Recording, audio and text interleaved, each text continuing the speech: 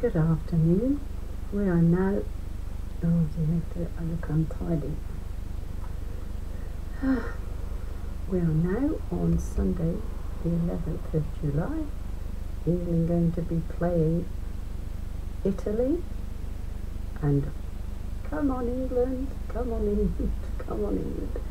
I do hope they win. They need a win after all these years. Many years. I think Marianne was born the last time, 1966, was it, when they won? Anything like this on me. We're going to look at daily meditations with St. Augustine for 20th of June, because I still have not recorded many from the middle of June, and of course catching up with them now, almost there but not quite. So in the name of the Father, and of the Son, and of the Holy Spirit, Amen. The title, What You Do Not See Now, Believe. What you can see passes away, yet the invisible reality, signified, does not pass away, but it remains. Is the body of Christ consumed? Is the church of Christ consumed? Are the members of Christ consumed? Perish the thought. Here they are being purified. There they will be crowned with the victor's laurels. What is signified will remain eternally, even though the thing that signifies it seems to pass away.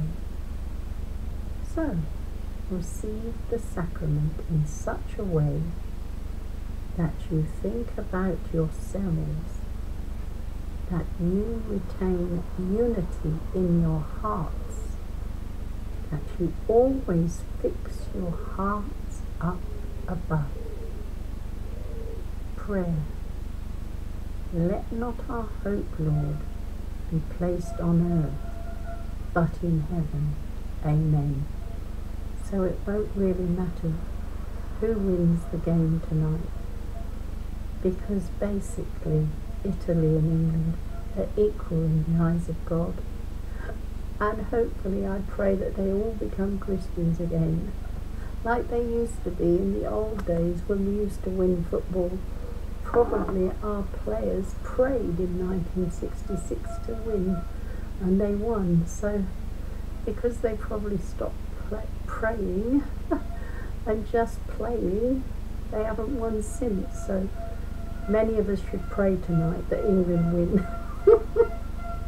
You see people hooting their horns already, and the kick-off's not happened. I wonder if they'll be quiet if they lose. Unless there's Italians around. Mind you, this is a village. I doubt if any Italians know where we are. Alright, God bless you.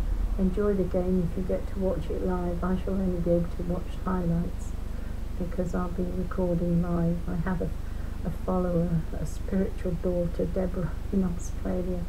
I can't disappoint her and not pray the rosary at her 5:30 in the morning.